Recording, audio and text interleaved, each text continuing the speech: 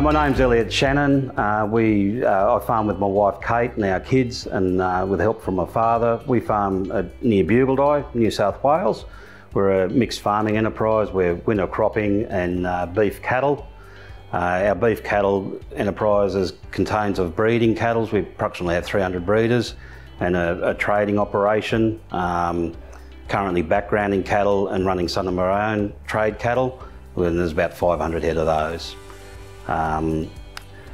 Use the Optiweigh from August 2021 through to May 2022. Whilst I had the Optiweigh, I used it over 3 different scenarios. When I first received it, we were finishing some cattle for a slaughter job. There was approximately 250 head of cattle in that mob, and they were on crop at the time, and we used it for monitoring their performance. And they had a weight range of 180 to 200 kilos. The second scenario was over the summer period, where we had just growing cattle on it, and there was approximately 320 head in that mob.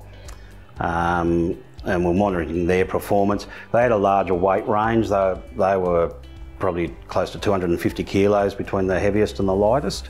And the third scenario we used it was with our weaners after we weaned our calves, also to monitor their performance. There was 200 head in that mob, and they had a tighter weight range, and they're probably only 100 kilos difference between the heaviest and the lightest.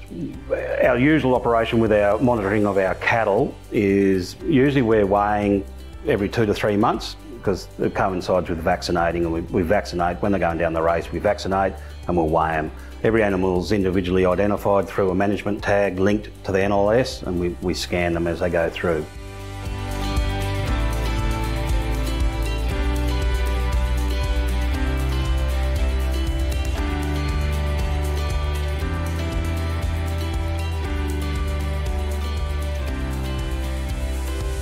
It is really good at mob average, top weight, bottom weight, and number of head within those weight bands through the use of algorithms.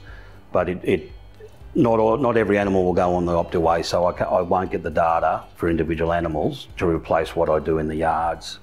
Some of the constraints I found with the Optiweigh was that if you have a wide weight range in your mob, you've got to have a lot of animals go through the Optiweigh for their algorithms to work.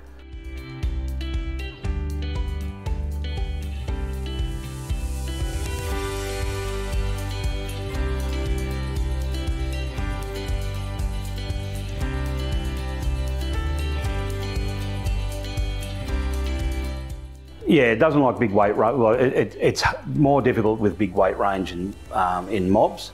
It's actually quite interesting, the data behind it on the number of animals that have to go over it. It's not so much the number of animals in the mob, it's the weight range of the cattle in that mob.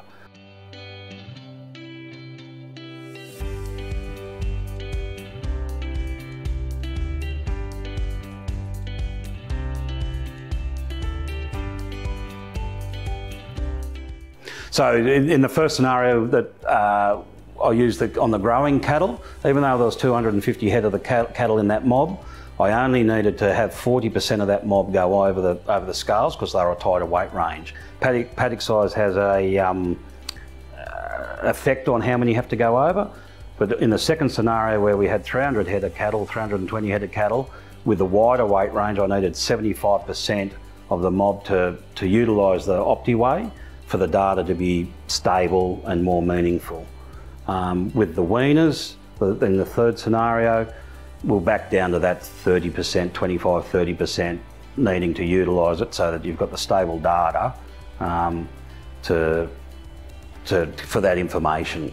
In the bigger mobs, with the wider weight range, the lead time to start to get the stable data, I was a little bit surprised with. In my experience, they need to be in the mob for at least a month to really have meaningful information.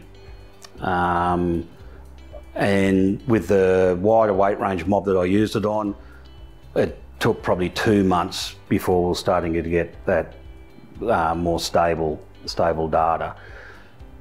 Saying all that, over those three scenarios, you still could see a trend happening through the mob, through the paddock use when the feed starts to drop off. The information's really is in a really user-friendly format. I get a daily email with at a glance you can see the bottom weight, the top weight, the average weight of the animal, and your 5-day rolling weight gain average.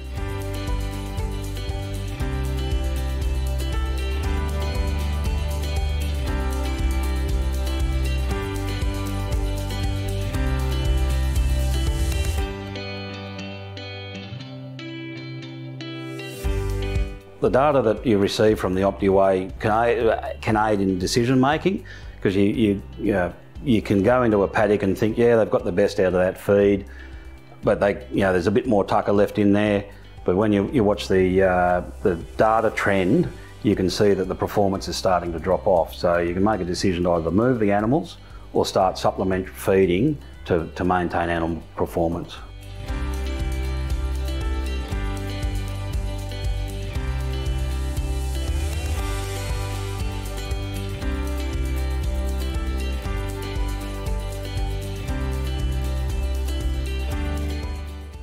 In my experience of using the Optiweigh, I really like the Optiweigh. I think it's a really cool bit of kit. Like, they've done a good job on the design of it. It's well designed, it's sturdy, the machine itself is sturdy. It's easy to move. I really like the technology, it's really clever.